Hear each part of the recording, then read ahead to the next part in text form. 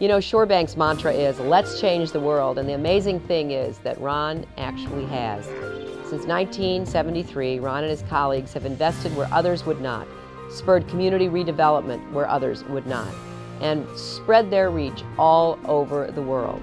Early on, Ron and ShoreBank gained quite a bit of attention for catalyzing economic development on Chicago's South Side. And one of the people who found Ron's success in community banking intriguing was someone I know quite well, Bill Clinton. He invited Ron and the bank to collaborate on the creation of the Southern Development Bank Corporation in Arkadelphia, Arkansas. And as a result, new businesses and new jobs helped transform the economy of rural Arkansas. Throughout his entire career, Ron has built strong public-private partnerships.